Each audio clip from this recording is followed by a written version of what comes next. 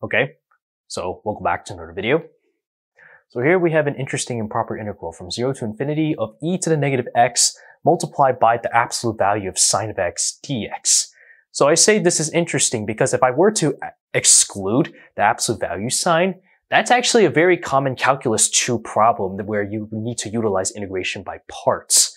So with that being the case, but because we have a absolute value sign, that actually does make things a little bit different / challenging at the same time, since we're actually dealing with, positives with that absolute value sign included. So the way we're going to do this is actually utilizing some Laplace transforms. I actually seen one solution where you can actually break this up into like a sum of integrals, which it's an interesting method, but I think the Laplace transform is like another take that I feel is even better. Don't mean to brag about that like that, but I'm not the one that came up with the solution. I think it's interesting, just period, that we'll be utilizing Laplace transform, but not only that, there'll also be some complex analysis involved. So really complex numbers utilizing Euler's formula specifically that will actually just make some things happen. And the whole process behind this thing is actually, it's more of a plug in a value and then we actually get the final answer what we want. So with that out of the way, why don't we actually just jump right in? So I think it's worth noting that if I write the definition of the Laplace transform, so f of t, and then for s, t being in the time variable and s being in the complex frequency domain. So that variable, we know that that's going to be equal to the integral from 0 to infinity of e to the power negative s times t, and then multiply by f of t, then dt. So with that out of the way, so we know that, so I'll write this as capital I. So capital I in this case is basically the same thing as saying we're taking the Laplace transform of the absolute value of sine of x, where we actually plug in our value for s is going to equal 1. So that's basically the goal of what we're doing here. And we know that absolute value of sine of x is actually a periodic function. It has a period of pi. So with this being the case, we say that specifically for a periodic function, then we have that for our function, of course, is going to be for pi, but in standard terms of the definition, we'll say that for our function f of x with period a, then we have that the formula for the Laplace transform that says that f of x, and then of course with our variable for s, is going to equal to the following formula. So I have 1 divided by 1 minus e to the power negative s times a, and then multiply by the integral from 0 to a of e to the power negative s times x, multiplied by f of x and then dx. So I actually like to go over the proof over this formula, but instead of writing this down on the board, I'm actually going to take this into another perspective where it looks like I'm actually like running a commentary channel, which that's actually a first for the channel itself. And that's probably something you'll see sometime in the future, in future videos where I'll probably implement that type of format. So it's something new just to try to the channel, basically, is what I'm trying to, upgrade that sort of quality. So with that, I leave you to the proof of this statement right here. So before we continue on with the evaluation, let's actually prove the Laplace transform for the periodic functions. So the statement itself says that if you let f be a real function, so a map from the reals to the reals, and also it's a periodic function as well, such that it has a periodicity, we'll call this capital T. So the formula states that the Laplace transform of f of t, so lowercase t, is a time variable, and then of s being in the complex frequency domain, then that's the entire formula is going to equal to 1 divided by 1 minus e to the power negative s times capital T, multiplied by the integral from 0 to capital T of e to the power negative s times lowercase t, and then times your function f of t dt. The proof itself is actually pretty simple from there. So you would actually utilize the definition of the Laplace transform. So the Laplace transform f of t of s, we're going to set that equal to the improper integral from 0 to infinity of e to the power negative s times lowercase t, and then times your function f of t dt.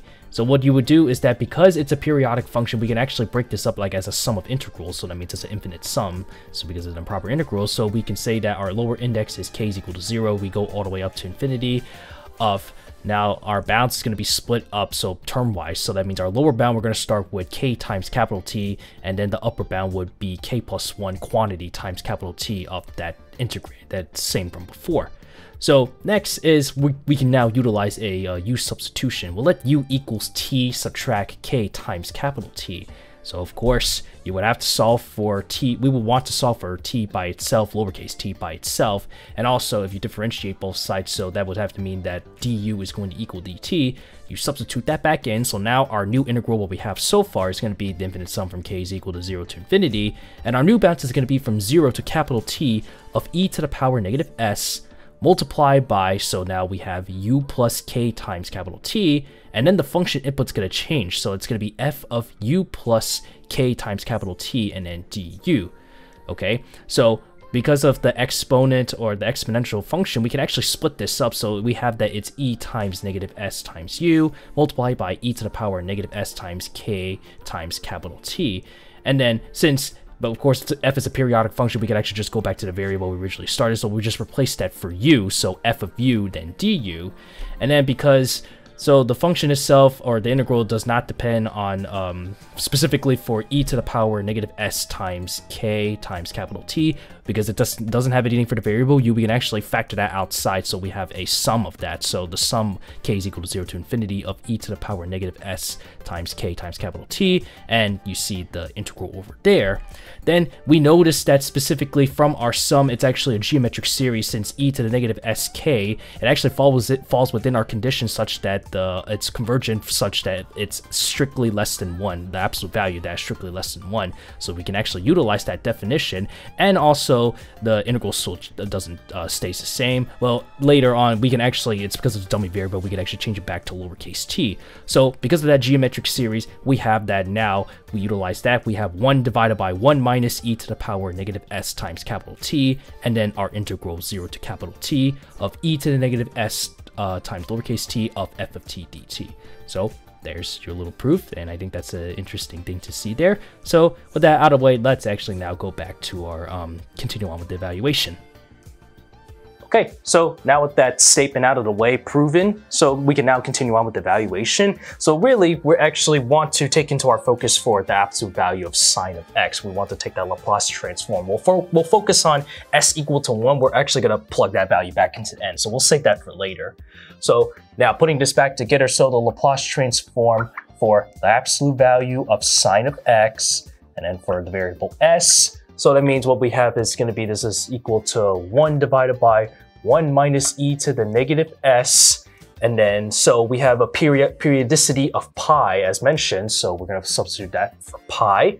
And then now we have that our integral is going to be from 0 to pi of e to the negative s times x, and then multiplied by our function, which is the absolute value of sine of x, and then dx. Okay, so now our main goal specifically is to calculate this integral. So let's now move on. So 0 to pi of e to the power negative s times x of the absolute value of sine of x and then dx.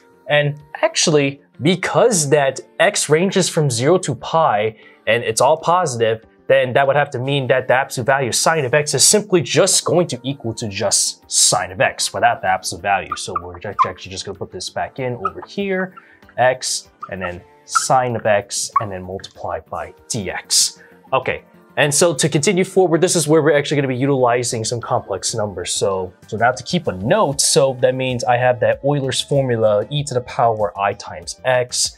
We know that, of course, that's going to equal to cosine of x, and then add this with I times sine of x. And another thing to, debunk even further is that if I were to take the imaginary part of Euler's formula, the imaginary of e to the power I times x is basically equal to sine of x. Okay, so with that out of the way, so now let's actually go back into here and substitute everything. So that basically sine of x is going to be replaced with here. So that means we're taking the imaginary of the entire integral over there. So that means, let me just now put this back into different color. So now I have the imaginary of the integral from 0 to pi of e to the power negative s times x, and then multiply by e to the power I times x. And then, so close this off with dx. And of course, if I want to simplify things even further, so it's the imaginary of 0 to pi of e, and then so negative, so the quantity s minus I, and then times x, and then dx. All right, So this is a pretty standard, it's an easy calculation to take the integral of. So you would just apply the u substitution. That's not that difficult. So what we have is we have the imaginary of, now this is going to be negative e and then multiplied by negative. So s minus I quantity and then 10 times x and then divided by s minus I. And of course we evaluate this from our bounds to 0 to pi, which of course if I plug in pi, so that's just the way it is, just plug pi. If I plug in 0, so that means that's actually going to be 1. And what I'll do is I'll actually interchange it. So because 0 is leading with the negative, and then so that means that will actually because subtract and subtract, so that means that's the positive. So the 0 term evaluate is going to come first and then subtract with the pi is basically what I'm trying to get at. So now we have the imaginary of 1 subtract e to the negative s times pi, and then I'm just going to break this up for the multiplicity of the exponential function. So e to the negative s times pi, and then multiplied by e to the negative, or actually just positive I times pi, and then divided by s minus I.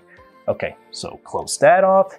And then we know that, of course, Euler's identity, e to the power I, or e to the power I times pi, is basically just evaluated cosine of pi, add this with I times sine of pi. So of course cosine of pi is basically just going to be evaluated -1, and then sine of pi is just going to be equal 0. So that means this is just -1 over here.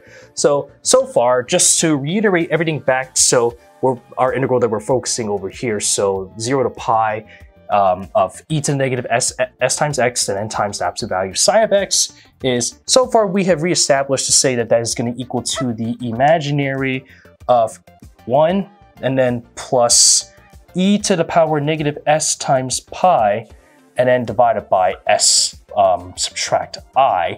And then what I could do is, to make the simplification easier, let's actually multiply its conjugates on the bottom. So s minus I, and then multiply with s plus I. So now, of course, that's actually looking at a difference of squares. So now what we have is, so the imaginary, and then over here is that I'll get, so 1 plus e to the power negative s times pi, and then divided by, or not divided by, multiplied by s plus I. Our bottom is going to be s squared and then plus 1.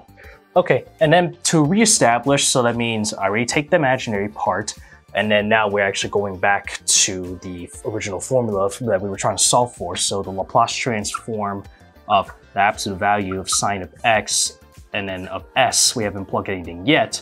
So that means we have 1 divided by 1 minus e to the negative s times pi. And so we would take the imaginary part of that entire thing over here, which is here, multiply that together. So what we have so far is that this is actually going to be, so we have 1 plus e to the negative s times pi, and then divided by s squared plus 1, and then multiplied by here. So we have 1 subtract e to the power negative s times pi. And then to reduce things a little bit interesting, what I'm going to do is I'm actually going to multiply and divide e to the power s times pi. So by doing that, so now what we have now is that this is going to be, so what is it, e to the power s times pi, and then add this with 1. Didn't mean to write the plus on the exponent part.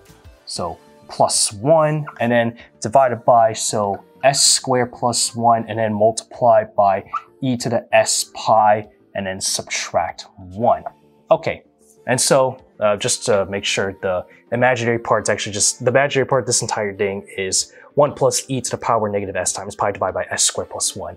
I forgot to write that down here, so let me actually just put that there, just so people don't ask too many questions. So basically, the last step is, now let's just plug s equals 1 into our entire thing.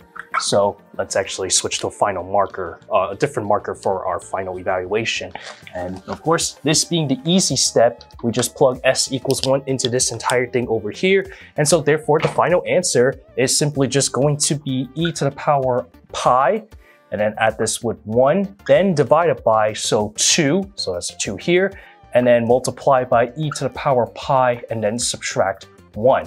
And so with that, that is our final answer to our improper integral utilizing the absolute value of sine of x. What used to be a calculus 2 typical problem has been changed into something more challenging and very intriguing. So just like that, there you have it. And yeah, that's pretty cool if you ask me.